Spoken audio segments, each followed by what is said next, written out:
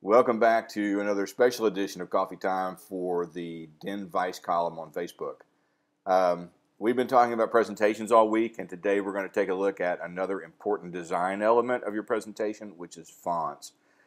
It's a subject we don't talk about much. We just sort of go in and do things willy-nilly at times, but we're going to talk about specifically what to look for in a font in this little short presentation. So grab a cup of coffee, sit back, and we'll talk about fonts for a few minutes. I promise I won't keep you long.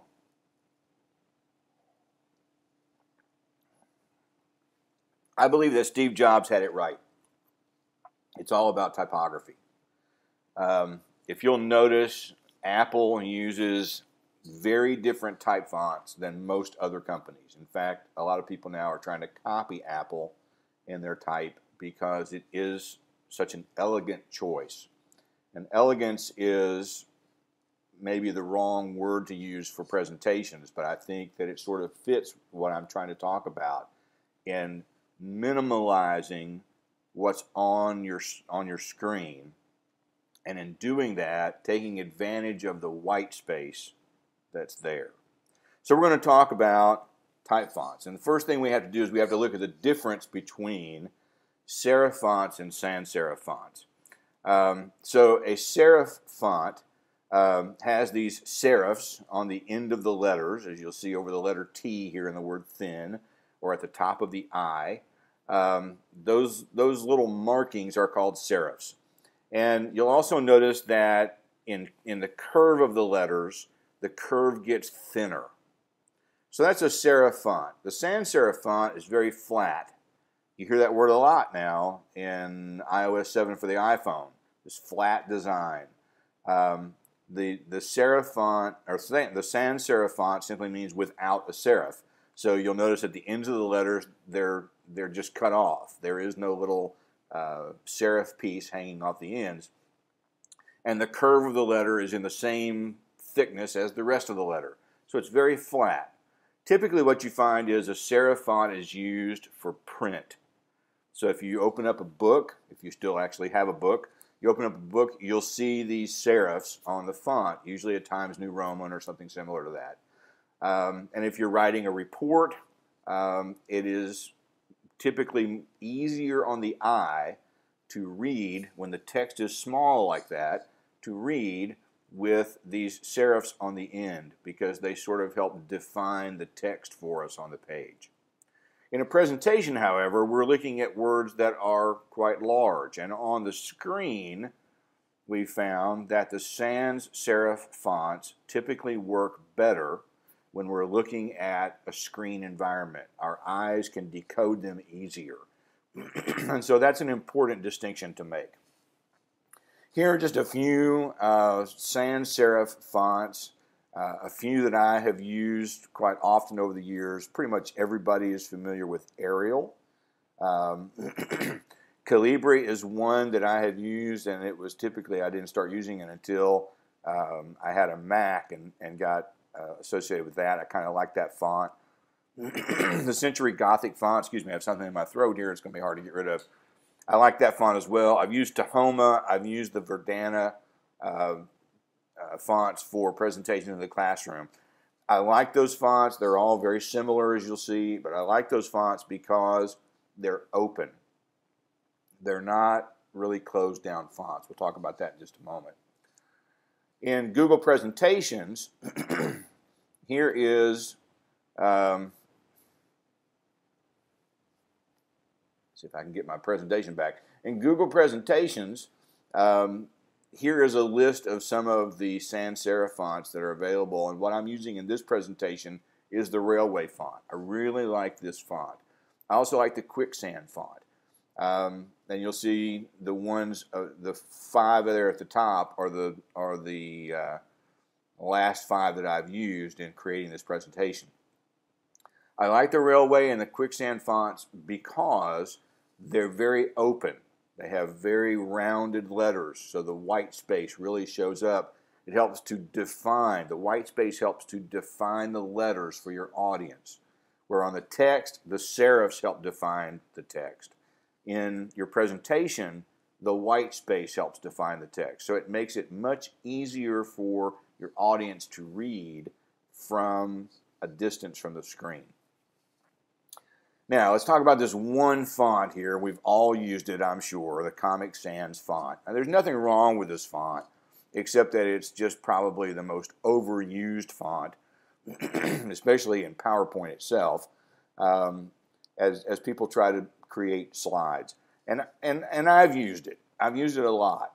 Back when I was a middle school teacher, I used the sans serif Comic Sans font quite a bit because it's sort of whimsical, and obviously it looks sort of like the text that comic strip creators write, and I would guess maybe I wanted my PowerPoints to sort of have that whimsical feel to them.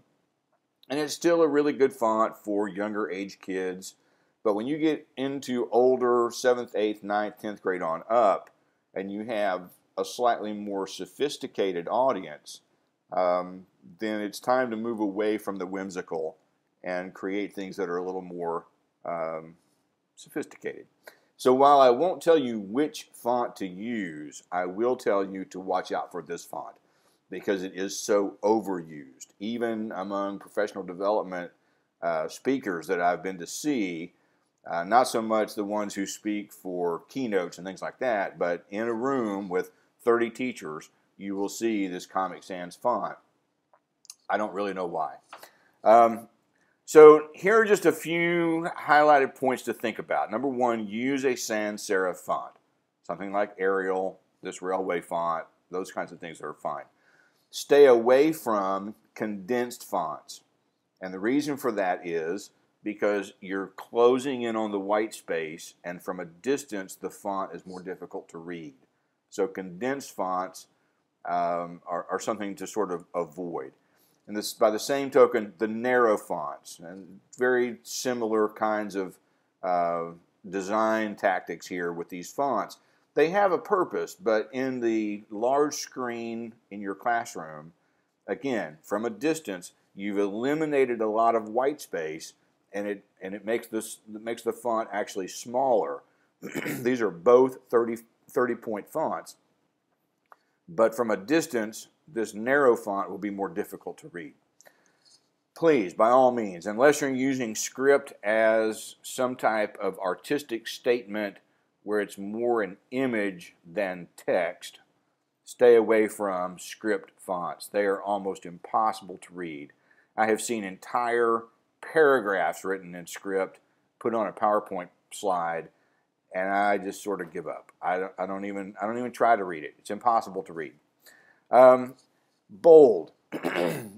Now, bold has its place. We usually use bold to emphasize things, but you don't want your whole presentation to be in bold. And again, one of the reasons is because it eliminates the white space. The white space helps to define the font, and when everything is thick like this, for some people from a distance, all those letters just sort of look like this, and we don't want that.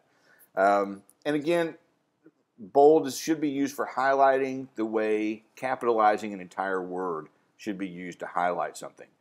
And if you're on Facebook and somebody writes an entire post in all capital letters, you just sit there and you say, why are you screaming at me? Why are you yelling at me?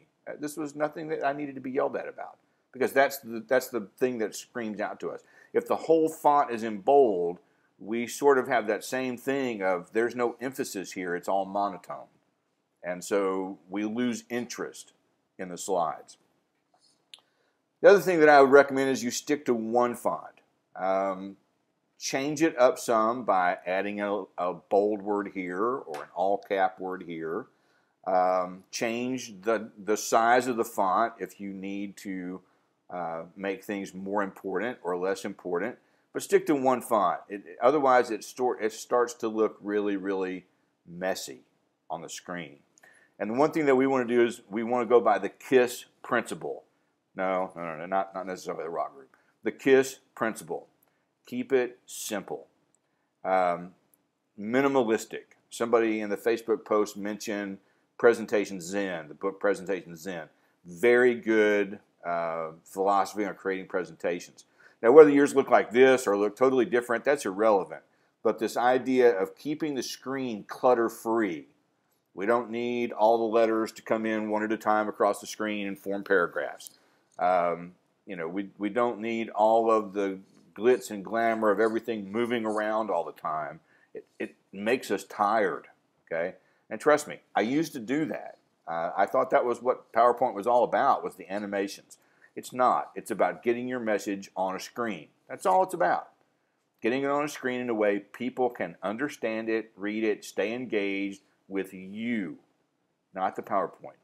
They want to stay engaged with you. You're the teacher, not the slide. So I hope that you'll go back, look at some of your presentation slides, whether it's PowerPoint, Keynote, Prezi, Google presentations, whatever it is. Take a look and look at this idea of opening up the white space, choosing a font that allows the white space to help define it, and see what it does to sort of clean up the screen for you. So until next time, enjoy the coffee, and we'll see you on Facebook.